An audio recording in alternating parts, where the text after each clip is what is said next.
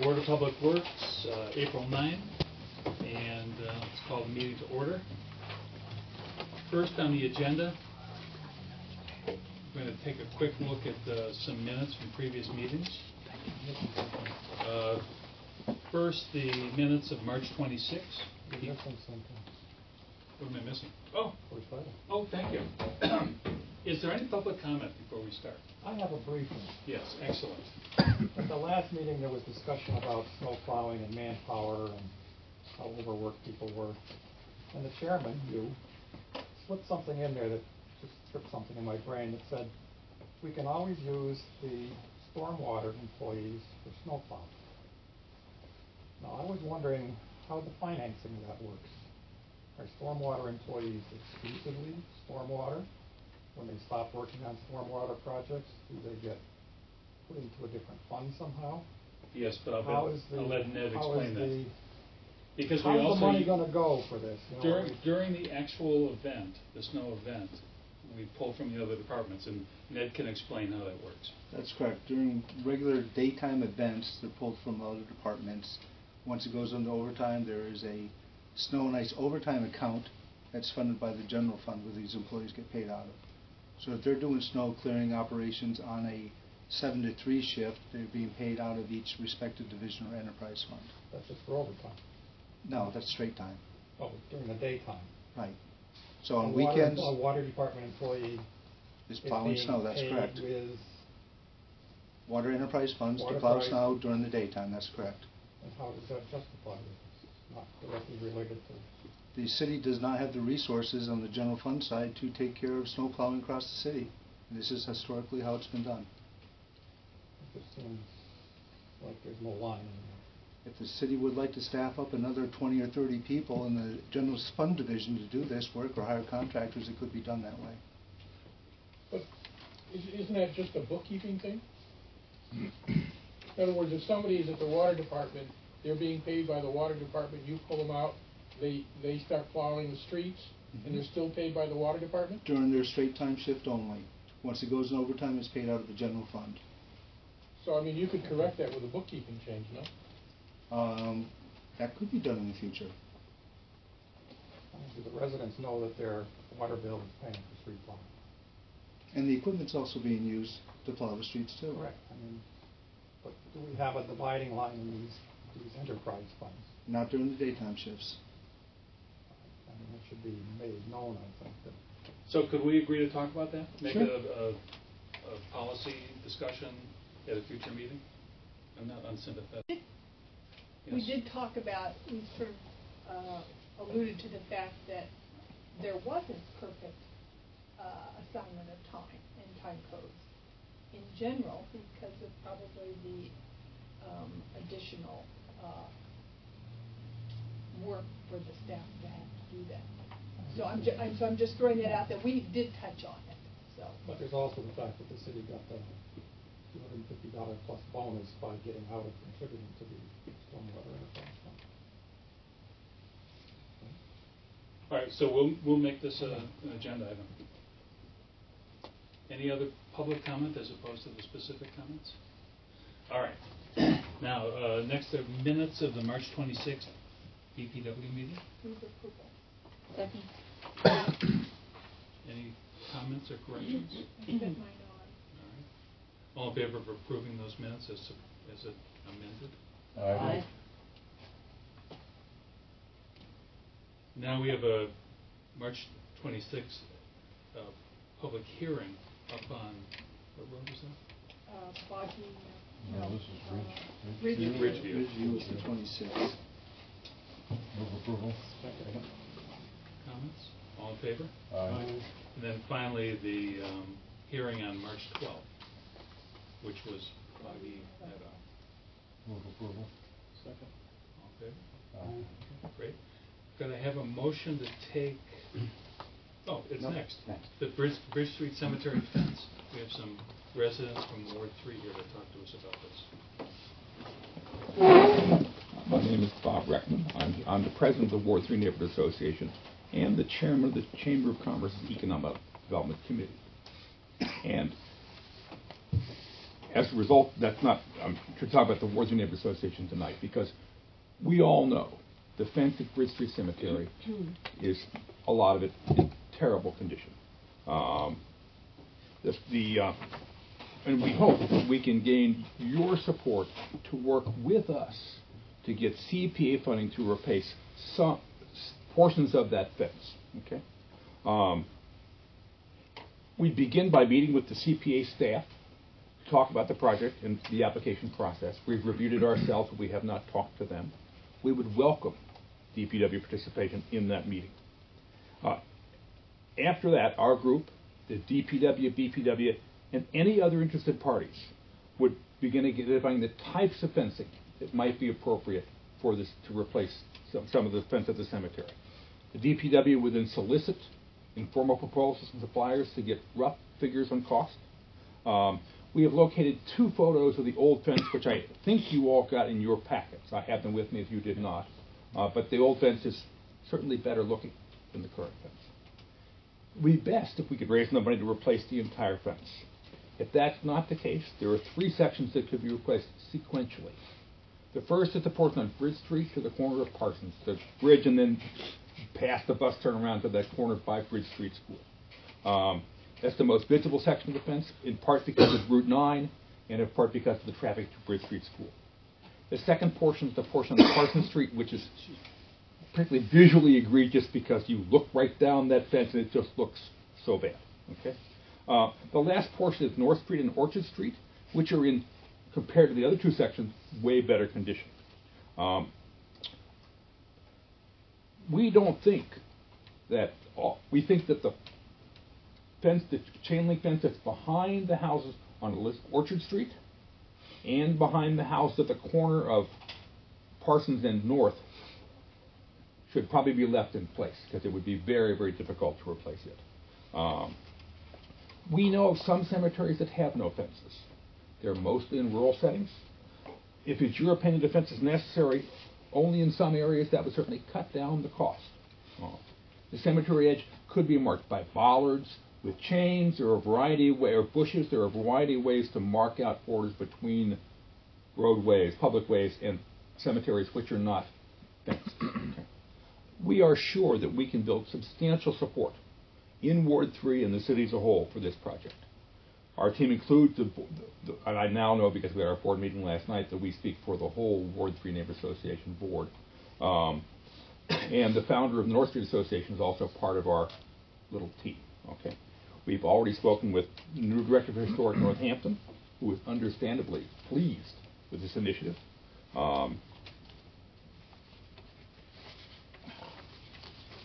Put them together. And there are also many immediate families with people who were buried there who we think would be supportive. The neighbors, and you are an immediate neighbor, Joan Rasul, would be interested as well. Adam Cohen is another one of those. We hope the Northampton Historic Commission would choose to be involved in whatever deliberations in supporting what we go through. It would also provide an opportunity to improve or change pedestrian and vehicle access to the cemetery if that worked for the DPW, because it's now very confusing. Okay. There are also many graves whose stones are in need of repair. If the fence was better looking, it might be easier to raise money to repair the stones. And I took a walk through the cemetery with my geology class 2 weeks ago, and there are dozens and dozens of stones that are broken and fallen over. I'm sure you know that, but another way, if the fence would be the first step and the stone repair would be the second. We're just beginning to think about this project. We've solicited a budget estimate from Ameristar Fence for a 3-foot-tall fence with rings. And I have a picture of that fence. It's a terrible picture. And that fence would cost $90 a linear foot for materials only. There's installation, and then there's removal of the existing fence. So it's going to be an expensive project. And that's just, I have no loyalty to that company. That's a fine. We want to have a quality fence. We know that. But the whole part of this process is to arrive at a consensus of what would be a durable and attractive fence for the cemetery. So what we're here to ask is for your support in principle to work with us towards applying for CPA funding to replace the fence. Let me just say two other things. I know that you are looking, I expect, you've gotten CPA funding for Pulaski Park design. If I were you, I'd go back to CPA for construction costs as much as they would give you. So that would be, to me, more important than this one, but happily enough, this is later in the queue. I also know that Bridge Street School just got a big CPA grant to rebuild their playground, which is a wonderful thing, but Ward 3 has too long been neglected in the city. I'm just kidding there. So we really hope that you will take a positive approach towards our application. Let me introduce the other people from our association who are here. Fred Zimnock is over there in the corner. You may know him from Stormwater. He's our treasurer. Joan I used to Rasul. be our treasurer. You will be. I will be. He's not yet? No. Oh, I'm not yet. Haven't given the paper. Okay. Check that still. Joan Rasul, who lives on North Street, and Miriam, who lives on Lincoln Avenue. Correct. So, and I just like to have a sense from you of what you think about this proposal. We're excited about it, and we're so pleased that the CPA can now spend those dollars on prior city-owned properties, which it opens up a whole range of worthy projects, which can be undertaken. Jim? Andrea? This is city-owned property, yes? Mhm. Okay. Yeah, we're cemetery commissioners, or Yeah. what's our title? Board of Public Works. Board of Public Oh. Works. Water commissioners, or? Formerly known as the Cemetery Commissioners prior to 1960, but you are now the Board of Public Works. Okay. I just wanted to say, I did review the proposal. I spoke with Bob on the phone. Pretty enthusiastic about it myself from a personal standpoint. Clearly, having a nice decorative fence there that's a little more historical would be a great thing for the cemetery. When I read through the proposal, it seems like they're basically seeking board and department support in the preparation of the application, both in terms of determining sort of an appropriate type and cost of the fencing, and the limits of the fencing in terms of trying to identify the budget. The CPA, I know this just from having been through the Pulaski Park thing, a lot of times they'll ask for options in terms of the cost. Yeah. Like, can you do a portion of it? This is the type of project that would fit that sort of criteria pretty well, because you could just determine which segments of fencing make the most sense. So there were those sorts of issues. I talked to Richie about it because he knows a lot more about the cemetery than I do, and I don't know if he wants to have any thoughts about it, but it does seem like a great thing, and the level of support that they're asking for from us seem pretty reasonable. So.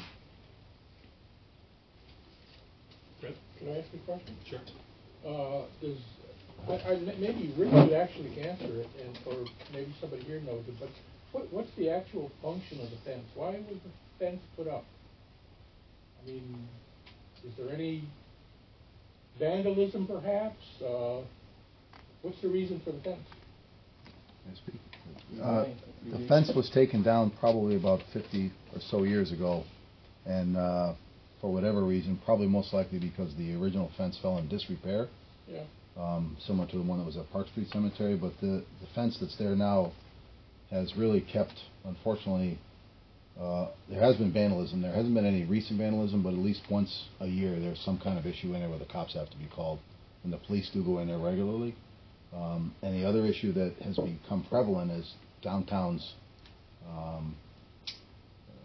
has changed. There are a lot of renters with pets, and they unfortunately use the cemetery as a place to walk their dogs, and they do their business in there, which is inappropriate.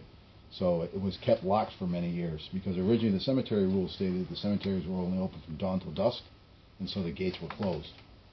That was changed probably in the early 2000s, late 90s, where the gates at that particular cemetery were kept open so people could come after hours to visit their loved ones that were buried there.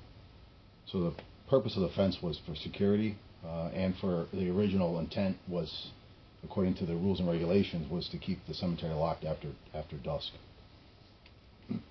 So it does have some functionality. Yeah, it does have some functionality, and unfortunately I think that the nature of the open space in downtown is limited, so I think probably for many years, I mean, I can remember Norman Menneget said that the section that's by North Street used to be a football field. Yeah. So they used to play sports in there at one time, many years ago, before that was developed. But So it does have a functionality, yes. So hopefully this process will lead to a discussion of that issue in greater depth. And we may still agree that a fence needs to be there, but that's what I hope this process will talk about that.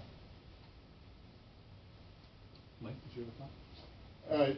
It seems to me if we don't keep the gates locked and it's only 3 feet high, then it's not a security feature at all. And But the fence that's there now is not 3 feet high. No, but I see.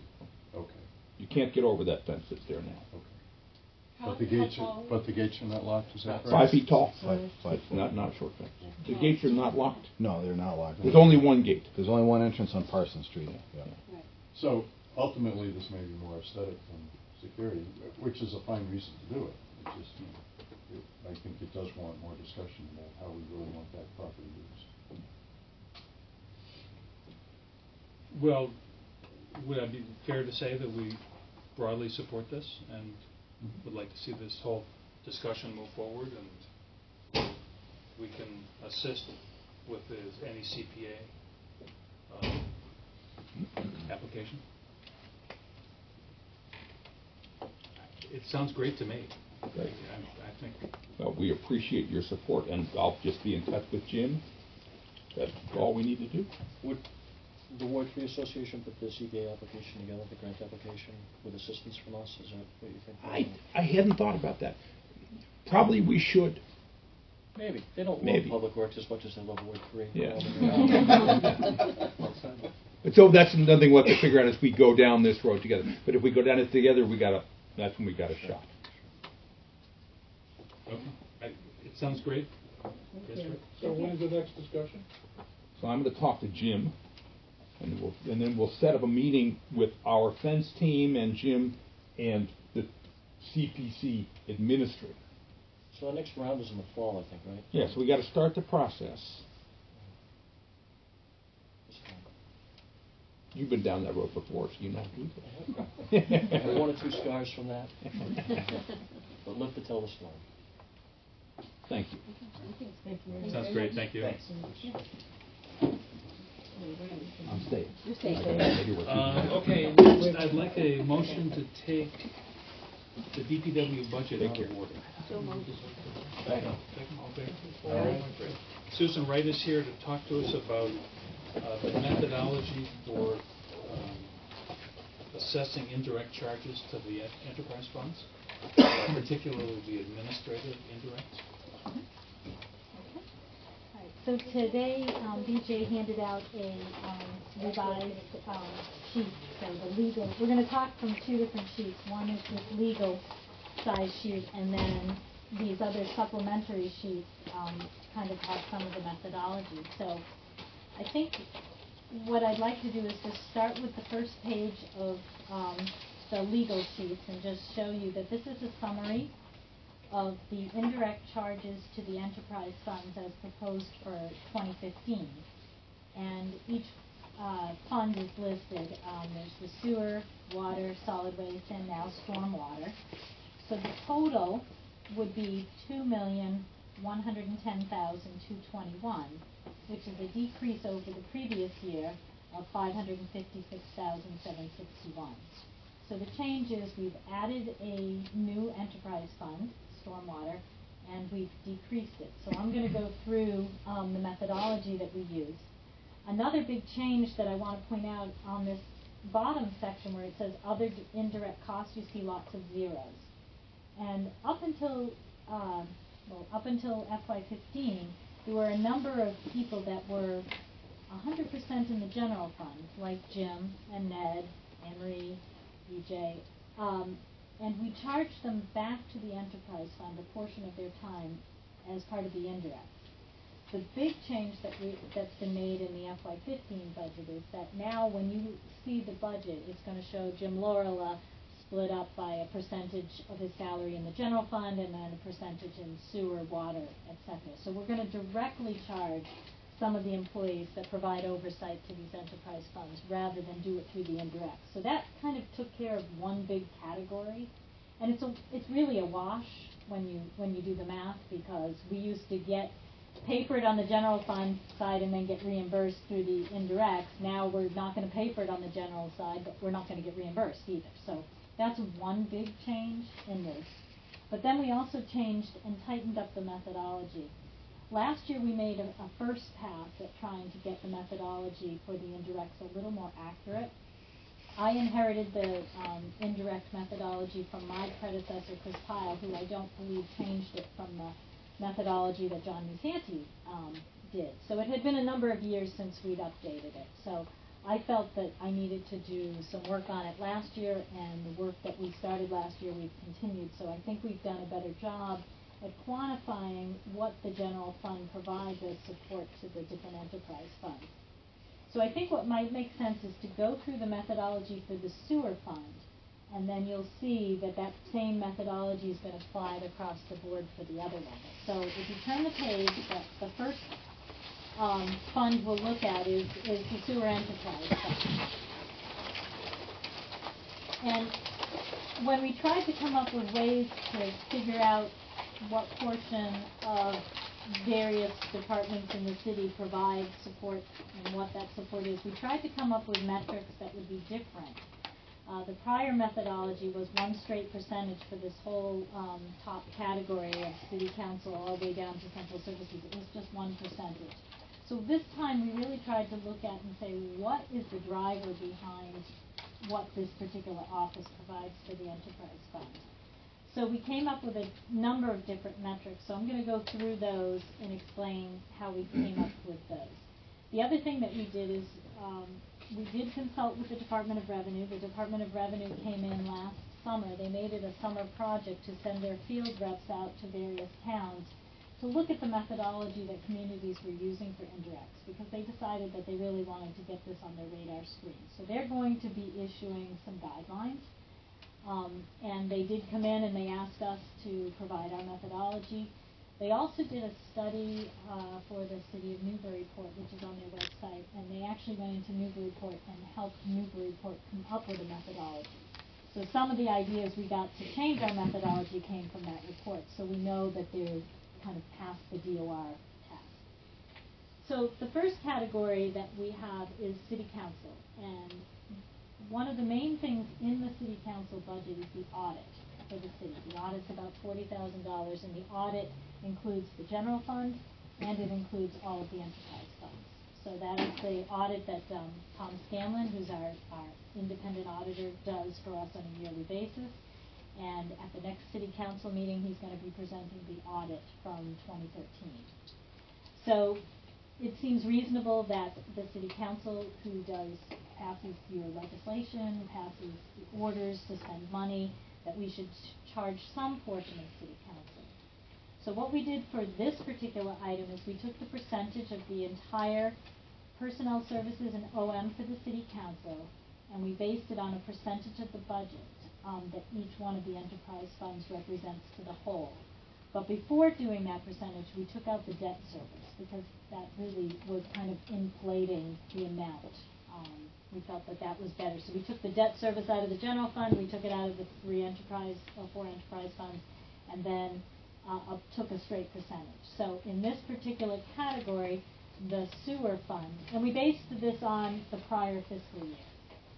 So in this category, city council for sewer was 7.07%, and in water it's 4.35%.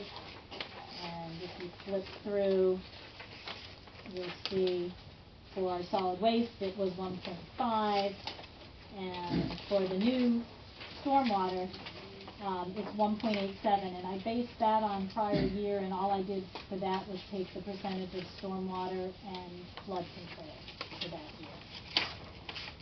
So for the mayor's office... So just a quick question before we leave city council. So this includes the city councilor's salary, the secretary's salary. Right. This includes the cost of the outside audit. And that's pretty much it. Yeah, the whole budget for city council is 104, and 40 or 45 of that's the audit, and then the city councils each get 5,000 each, or 5,500, I don't remember, times 10. Nine. There's 9. There's 9. So, and then the clerk is part-time. It's a half-time clerk. So for the mayor's office, we decided, rather than take a percentage of the entire mayor's office, what we felt was fair is that really only the mayor and I deal with the enterprise funds. So we took the mayor and my salary, and then we figured 2 hours a week. So like 1 hour of the mayor's time and 1 hour of my time. So that's how we came up with that number. The auditor's office. So, 2 hours a week is An hour of each. An hour of each. 10,000 out of the 170, all right. Right.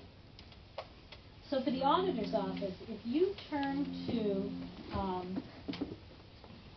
this other handout that you have,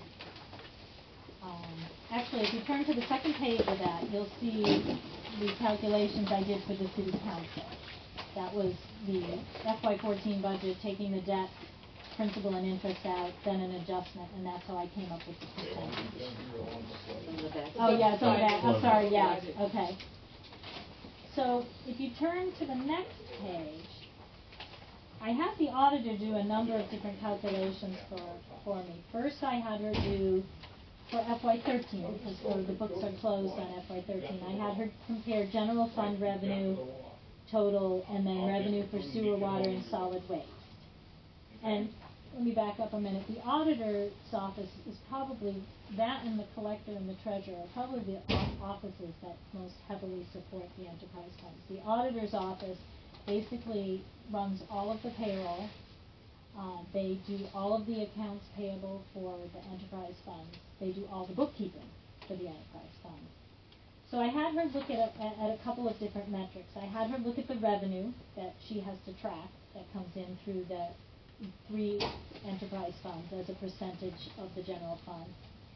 I had her look at gross payroll because she has to do the payroll for all of the divisions. I had her look at the OM as a percentage, just total dollar value. I then asked her to look at journal entries, which are basically the accounting entries that she has to make to balance the books, to move monies around, etc. And so in this particular instance in FY13, there were 257 sets of journal entries, and she gave me the breakdown, how much was the general fund and then how much was the various enterprise funds. And again, for stormwater, I used the stormwater division and flood control, just because I didn't have any prior year. I then asked her to look at invoices processed, and so in FY13, the city processed 21,668 invoices, and had her break it down that way. So I took all these various percentages, and I took a total, and then I took the average. And that's how I came up with some metric to say, you know, this enterprise fund takes 7% or 6 or 3% of the auditor's office. Are those metrics being reviewed every year, or are they? It seems like an awful lot of work, which is great. I think these I would do because she said it's relatively easy for her to calculate. Sure, because obviously those change from year to year. That's the problem with metrics. If it's Right. easy to calculate, then updating it makes sense. Right, definitely. I wanted to do as many things as could be updated because things change, and so I think once we get into the mode of this, it's gonna be pretty routine. Okay, so that's, if you go back to the legal sheet, you can see the auditor's office. Their entire budget is $263,780, and so I used 7.09% for sewer, and then in water I used 7.08, in solid waste 3.95, and in the new stormwater I used the 0.59. The assessor's office, we decided not to include that in our review. I couldn't find anything really that the assessors did in any direct way to support the enterprise fund. So we took the assessor's office out of the calculation. The treasurer's office, I used the same metrics that I used for the auditor's office, because everything the auditor does flows through the treasurer's office. She runs a payroll warrant, he writes the checks. She runs a vendor warrant, he issues the checks. He has to track every dollar that she does because that's the check and balance. He keeps a set of books, she keeps a set of books, and those together are how we cross-check and provide controls. So I use the same metrics for the treasurer's office. For the collector of taxes, if you flip the page, or turn it over, whichever, I actually got into the number of bills that they issue. So I asked the collector to provide some data on the number of bills. So she issues 12,326 real estate bills 4 times a year. So she issues about 49,000 bills. Excise is about 23,000 bills per year. And then Anne Marie Levy provided the number of water and sewer bills that are issued in a quarter, and we know stormwater is going to be on these bills, so it's not an additional bill. And there's 8,490 times 4, so that amounts to about 33,000. So I just took the total number of bills issued per year and did a percentage. And so out of that, 68% of the bills that the collector's office deals with are the real estate and excise, or the general fund, and 31.96. So then I divided that by only 3 enterprise funds, because the solid waste enterprise fund has no bills.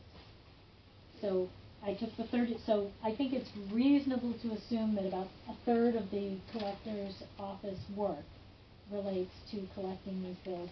I think it's actually a little bit more, because each one of those bills requires a different entry, because one has to be billed to water, one has to be billed to sewer. But I think this was a pretty easy and fair way to do this.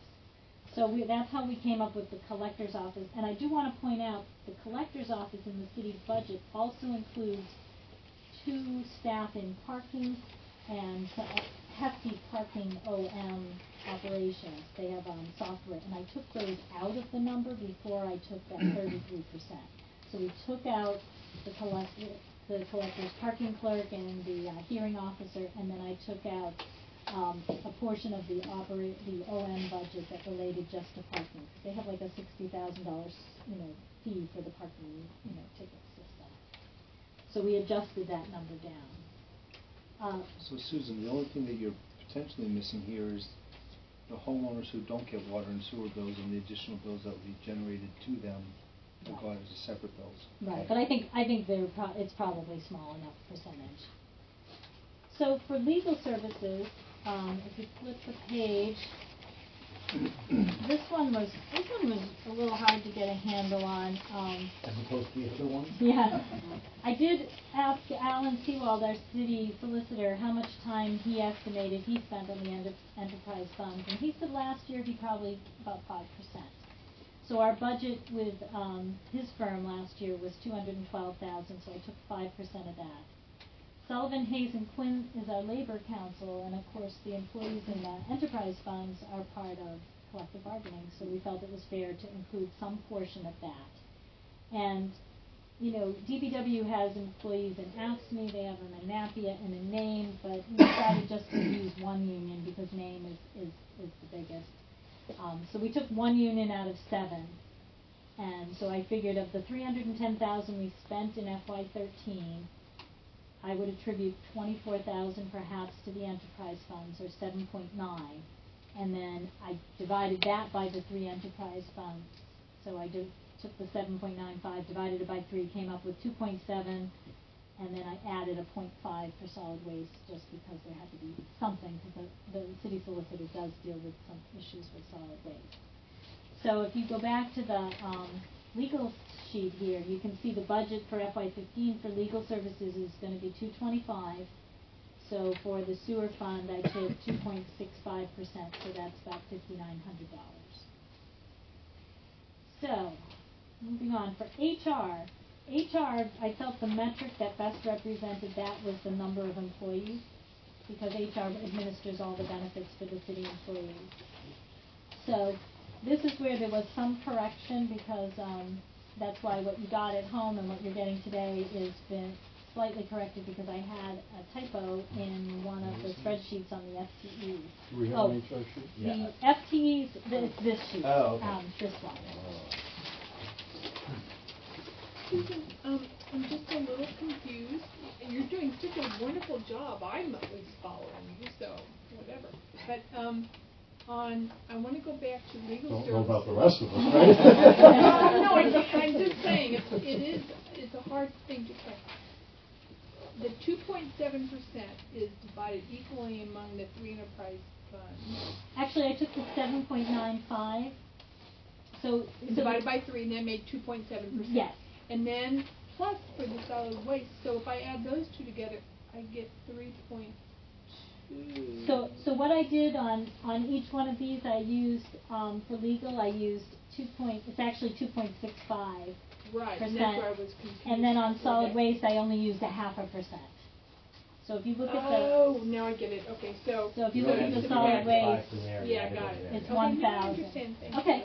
So when you say you divided 7.2 by 3, do you mean each of the enterprise funds paid 1/3? 1/3. Not relative to their size, Right. simply 1/3, 1/3, 1/3, okay. 1/3, yeah. So for HR, I used FTEs. So the chart that you have in front of you is the total FTEs for the city, and you can see at the bottom, the first column's 2013, then there's 2014, and then 2015. So we've had quite a jump in employees, and mostly that's due to the school department. Smithfield has increased their budget, and they have through tuitions, etc. So they've had some increases in staff, and so has Northampton Public Schools. But anyways, the bottom line for FY15 is that there are 991 FTEs. And so what I just did is a simple percentage. So you can see the enterprise fund, the water enterprise fund has 22.96 FTEs, or they're 2.32%. The sewer has 20.95 FTEs, or 2.11. Solid waste has 3 FTEs, so they're 0.3%. And the new stormwater enterprise fund has 9.78 employees, so they are just about 1%. So for the HR department, I used the employees as the driver. So if you look at, for instance, the sewer enterprise charge, the total HR budget is $222,000. Sewer is 2.11% of the employees, so we charge 2.11%. I think that this is pretty low because I think HR provides a lot more support. But I think it's the fairest way to do it. I think just base it on the FTEs, because the HR also provides HR to the schools, and they are a big hunk of that. So for MIS, if you flip that page again where we were looking at some of the methodologies, this one was really hard to get a handle on as well, because nobody in MIS has really been tracking their time, of how much time they spend, and to them, they come to the DPW. They don't know when they come to the DPW, is this the general fund, is this the sewer fund? So it was a little hard to get a handle. Vanessa felt that her office probably provided 10 hours a week to the enterprise fund. So they're staffed 150 hours a week. They have 4 employees, 2 work 40 hours a week, 2 work 35 hours a week. So out of that 150 hours per week, the estimate from the director is about 10 hours per week spent on the enterprise fund. So that would be about 6.67% of their total salary budget. So their budget in FY15 for salaries is $206,000. 6.67% of that is $13,734. So then I just equally divided that by the 4 enterprise funds. So each enterprise fund is getting charged $30,434 for MIS support, which I think is pretty low. And let me just ask, Susan, does it seem right that someone's here 10 hours a week? Well, not necessarily here, but they also do the Munis server down at MIS, which is our utility billing. Sure, okay. So then OM, the MIS budget has all of the OM in the operations and maintenance. They do telephones, they do internet, they do all of the fiber optics. So there's a portion of that we needed to capture.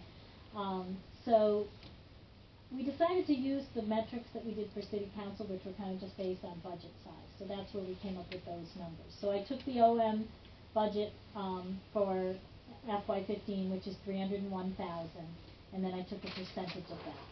So out of all 4 enterprise funds, the total being charged for MIS is $58,327. And that also includes the whole Munis license, so it's your whole accounting system, it's everything. So I thought that it was a much better number, I think, to use. So back to the legal sheet, we decided that we could find no rationale for charging the enterprise funds a portion of the city clerk and/or central services. Central services is David Pomerantz, who does all the facilities and everything. We just couldn't find any rationale to charge any portion of that. So that's how we did the general fund. The employee benefits were a little easier and more straightforward. For medical and life, we took the same FTEs we used because it's really hard. You don't never know during open enrollment who's going to sign up, who's not going to sign up. So we used the total of FTEs because that's kind of like the potential liability that we have. So we used the same FTE percentage for medical and life. For workers' comp, if you turn to the next page in the methodology, you'll see 3 different types of insurance: property, auto, and workers' comp. And Joe Cook is our procurement and insurance officer. He works out of the auditor's office. So I asked him to do these calculations as to what portion of our bills for property insurance, auto insurance, and workers' comp related to the various holdings of the enterprise fund. So for workers' comp, we decided this was a better metric because when they come in and audit us, our workers' comp premium is actually based on the hazardness of the level of work.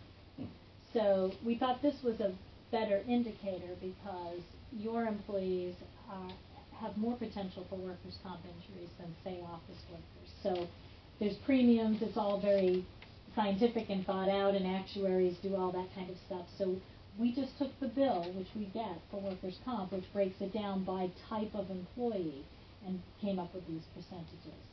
So as you can see, for workers' comp, the city is 16% of the bill, the school department's 48% of the bill, and then there's the water, sewer, landfill, and again, for stormwater enterprise, I used the employees that were in stormwater, and there's no employees in flood control. So that's how we came up with that percentage. Our workers' comp insurance for FY15 is $230,000, so we took a percentage of that. So it's based on the premium that relates to the actual workers. And if you just skip down to the next category, you can see the same for property insurance and for vehicle insurance. I used those same calculations that were done by Joe Cook. So, for instance, under property, sewer is 17% of our bill, so I used 17% of our property insurance. And we did the same kind of methodology for auto. So these are things that are very measurable, and they're something that I can get every year pretty easily. So if you turn the next page in this smaller handout, I asked David Shipka, our retirement board administrator, to do this, and of course he has to do it on the previous fiscal year. But the retirement assessment, we definitely wanted to do it by not FTEs, we wanted to do it by wages earned. Because if we did it by FTEs, the enterprise funds would take a higher percentage than they should, because police and fire make more than DPW workers. So we wanted to do this by actual payroll dollars, because that's what drives the retirement assessment. So David gave me the regular compensation, not the overtime paid, and broke it out by these various entities. And this is actually helpful because we do the same kind of calculations on the school side. I have to do an indirect calculation for the schools. It's not the same exact methodology, but I need a lot of these numbers anyways, because we have to show the Department of the Department of Ed, how much we contribute to the schools that doesn't show up in the school budget. So this is an exercise that we do for that as well. So this is helpful for me to have that. And so he breaks down the salaries, so you can see sewer, which was stormwater, division 30, location 33 was $257,000, and wastewater treatment, and of course the city is $14.2 million. If you're wondering why the schools look so low, the teachers are not in the Northampton retirement system, and they're in the Mass Teacher Retirement System. So that's another reason we wouldn't want to do this by FTEs, because the teachers have to come right out of this calculation, because their retirement's in a totally separate system. So that's how we came up with the percentages for the various enterprise funds for the retirement, and it's a really hefty bill, it's 4.7 million, so a small amount is actually comes up to a fairly large number. For employee taxes, the next page in the methodology, I do a chart, which I do the total payroll for the city, and this is based on the FY15 budget. So I take the total payroll for the city and the schools, and I subtract out the payroll for the Northampton Public Schools and Smith Vocational, and that leaves a payroll of $20,730,000. And then I added all that up and assigned a percentage. So we skim off the schools, and then we just figure out payroll-wise, because payroll taxes are based on what people earn. So that one it's more appropriate to do that by the actual dollars. And this is basically Medicare on employees. And then other employee benefits, what that is, that $180,000, that's payouts. So when an employee in the sewer or water or any department of the city retires, they are eligible, if they've been here a certain number of years, for a sick leave buyout. Most of the newer employees are capped at $5,500, but we still have a lot of employees that were grandfathered at higher rates. So when they get paid out, it doesn't come out of the enterprise budget, it comes out of this line item. Even schools come out of this line item. So also, if a person has comp time, we pay that out of here. So this is what other employee benefits are. Question? Yes. So the 2.36% for employee taxes and other employee benefits calculated the same way, and it yes. comes from this sheet labeled percentage for unemployment? Is that how you got there? I don't quite see how you got there. I don't think that one I used the percentage for. Let's see. Tax. Oh, this is for unemployment. I should be referencing the previous page. Let me see. What did I do here? Taxes. Oh, I know what it is. Employee taxes, we have to go back to your percentage of the total payroll, and I can't strip the teachers out because we pay Medicare on the teachers. So that is on,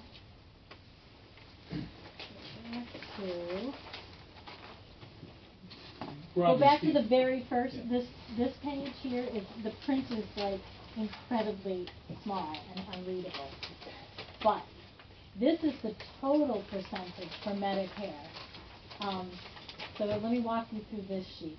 This sheet is the FY15 budget, all of the salaries by department. It actually has it by collective bargaining unit too. But if you get to the bottom, you'll see total with schools is $48,407. And then up above, you'll see the enterprise fund. So water operations and water treatment are 1.9 plus 0.58. So this 2.36 should be the next category is sewer operations and sewage treatment plant. So the 1.57 plus the 0.79 are the 2.36. So but basically, this is the Good correct save. number. Where did that number come from? But basically, Susan, it's the correct number for that payroll. Right, it is. It is, because Medicare, we pay the school. We have to pay the teachers Medicare. So that's why I had to go back to that one. And then employee benefits as well. Okay, so then unemployment is that sheet that we started looking at, which really should be that one. And unemployment. And again, unemployment is based on wages as well, because the employee's liability for unemployment. Liability insurance, I took that on total payroll because, again, liability insurance is driven by employees. So I did that one by that percentage. And then I'm going to skip over pilot just to do ESCO savings to bond debt service. If you turn to the last page of this handout, you'll see the ESCO. This was the This was the big $6.5 million energy project that we did, and there were projects done all across the city. The original way that we were going to pay for this is each department was going to pay based on their savings. When I went to get the tax rate set the first year after this, the DOR just threw out that whole methodology for various reasons, which I totally agree with because I didn't develop the methodology. But it just wasn't going to work. So what we decided to do is go back to the actual debt service. So I had David Pomerantz take the total of that whole contract with Con Ed, which was $6.5 million, and he basically broke it down by department. So the shaded in area is the projects that were done at the various enterprise fund holdings. So the water treatment plant, we spent a total of $78,251. For the leachate, we spent $38,102, and for the wastewater treatment plant, we spent $650,000. So the bulk of it was spent there. So basically, I calculated the percentage, and then I take the percentage of the debt service. So up at the top, the bond payment for this $6.5 million in FY15 is $566,000. We have rebates that we got from Bay State Gas that we're applying before we do this percentage calculation. So in FY15, I have $100,000 of rebates. We got like $600,000 in rebates, so we're using a portion of that every year for at least 3 more years. So then that drops it down to $466, and then I simply take a percentage of that. So the sewer enterprise fund is going to pay the 51, and then the 3,000 above it. So that's where you get the 54,790. It's that 51,758 plus the 3,000 from the leachate. So that's where that number comes from. And when you look at the water enterprise fund indirect, you'll see 6,260.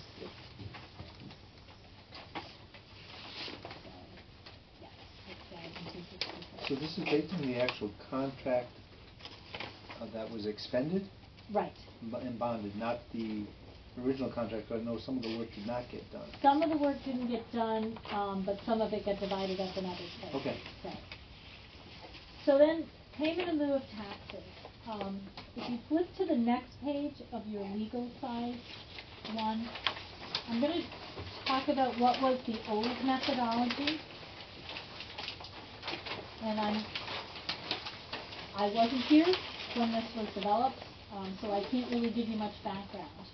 But how the methodology was applied was somewhere along the way, a value on the wastewater treatment plant was placed of about $49.5 million. And then the factor that increased it was the overall valuation of the city. So if the city's valuations went up, that value went up. If they went down, it went down. So in FY14, the value is, under this methodology, is $69,972.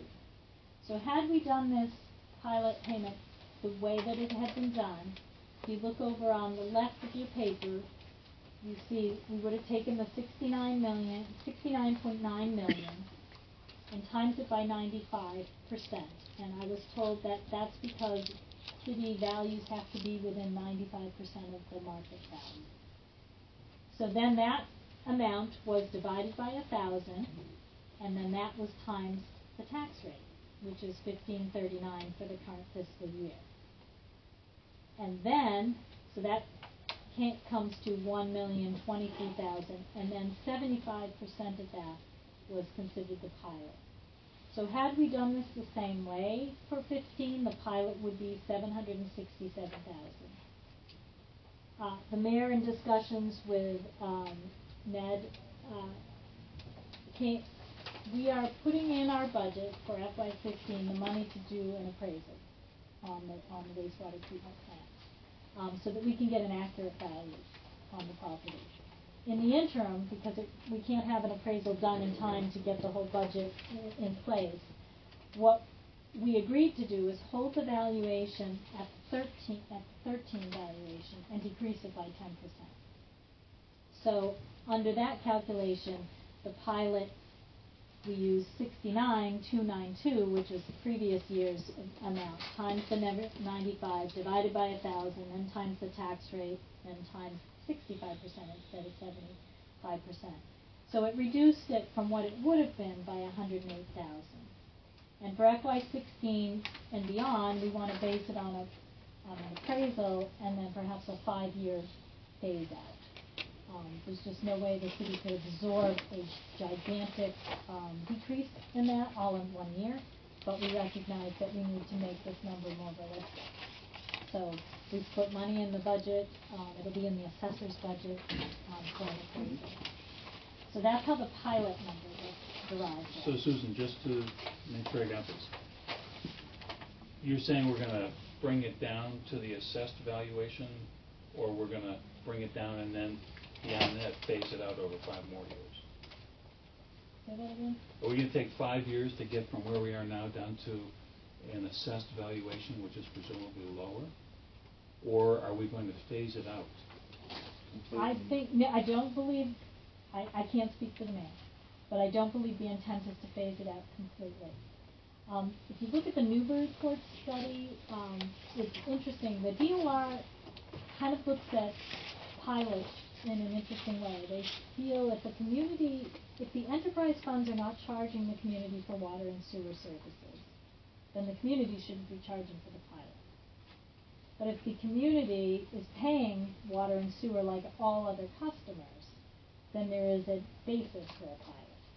And we pay water and sewer, we're going to pay a stormwater fee.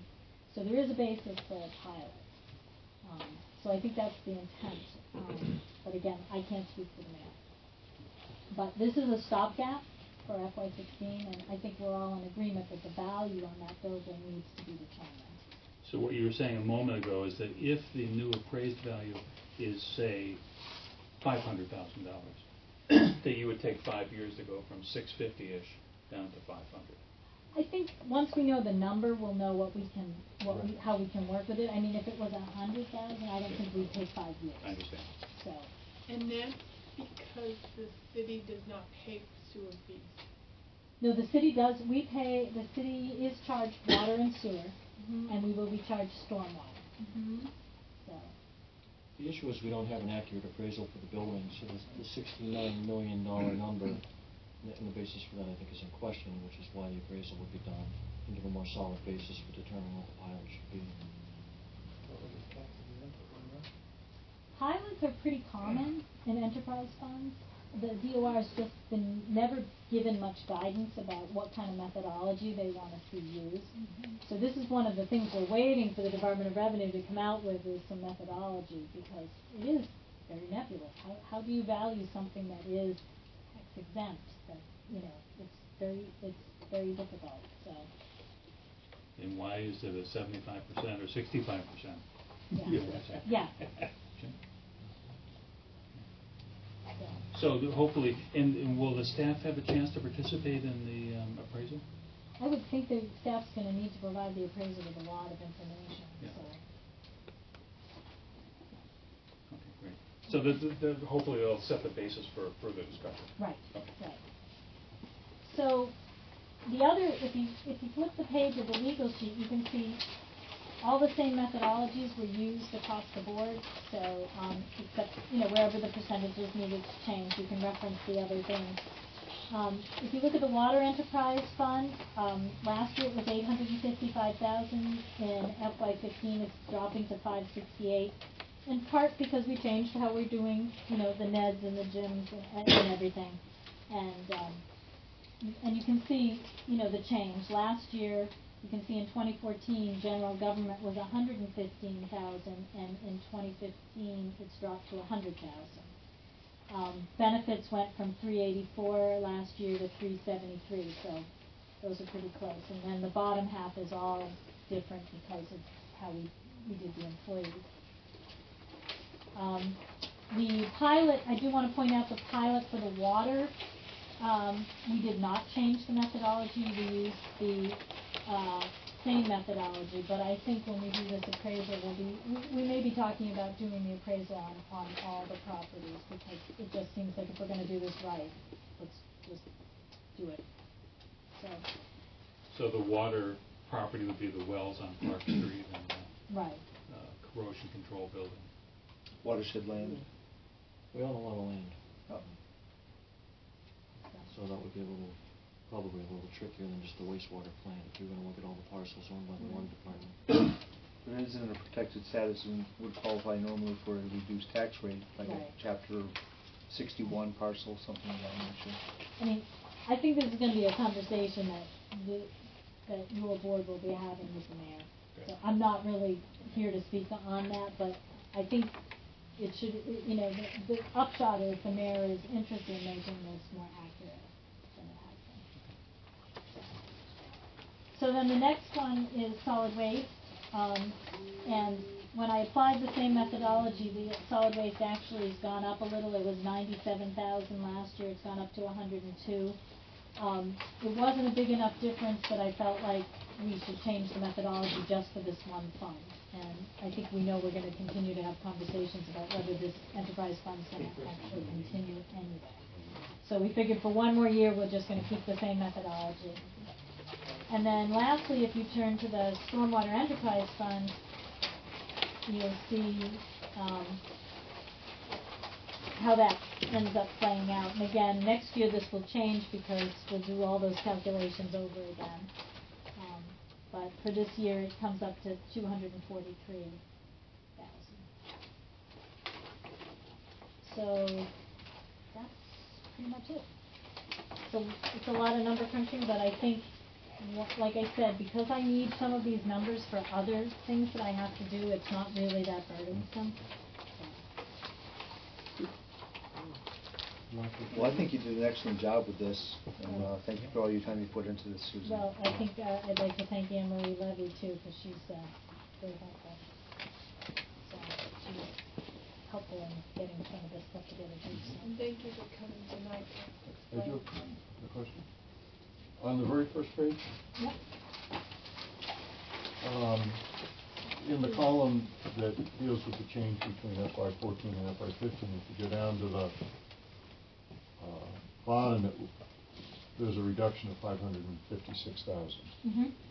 But then if you look at the other direct costs, most of that's 516, which just means that those labor costs are now applied directly to each budget. So it's not, I guess it's not like in total we have a reduction of $556,000. It's just that a lot of that money, 516 of it, sort of went into the budgets other ways. Well, I think too, we've opened up a new enterprise fund. So we have a whole new category of employees that were paid for in the general fund. So their benefits were in the general fund. So now it's coming over there. So I think to make a real comparison, you'd look at just sewer, water, and solid waste and compare that number to last year. So I would almost take out that 243, add these three numbers, and then compare it to this. Because this, for FY14, this 266 was only for these three funds.